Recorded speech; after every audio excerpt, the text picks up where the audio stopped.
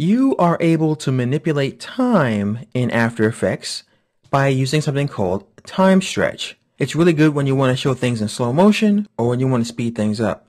Now, I'm not sure if any of you guys remember the old Lee Majors TV show called The $6 Million Man, whenever Steve Austin ran at 60 miles an hour, it was shown in super slow motion. Well, as you can imagine, each episode was probably only 5 minutes long. So let me show you how we can stretch footage. And to follow along, please go to your work files folder and open up the movie called Everest.mov, starring my cat, Everest. I know what you're thinking. Yeah, I know. Aw. So what we're going to do is we're going to slow down the footage and also speed it up. Now, to find this functionality, if you look on your timeline bottom left-hand corner, you see this icon right here.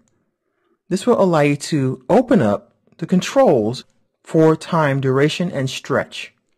Now, as you can see, the current duration is 6 seconds for this piece of footage and 7 frames. The time stretch is at 100%, which means it's playing back at regular speed.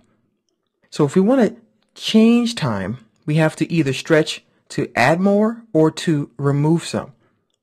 So if we increase the stretch by clicking on this field and dragging, you'll notice in the timeline that the layer indicator stretches and increases as well.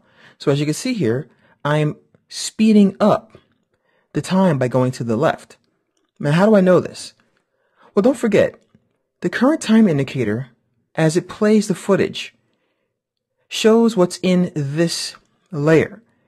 And the less time something takes to occur, the faster it's going. So we're actually making this footage go faster.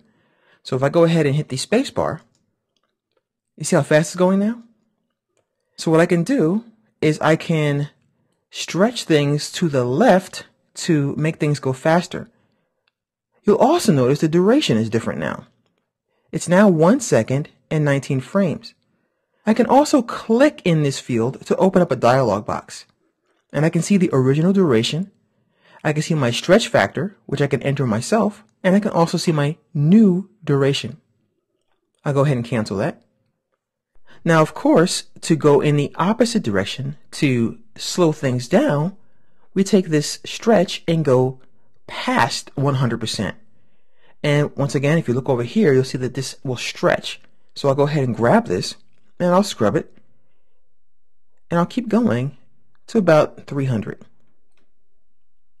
And I'll go to the first frame and I'll press the space bar once again. And this time you can see that things are slowing down quite a bit.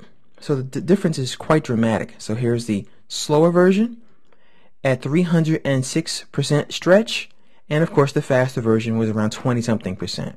So once again, guys, the effects to do this live right here in these controls. You can always click here to collapse that, open it again, and if you want to change your time, you can either scrub in this field or you can click and enter your information in the time stretch dialog box that's provided for you.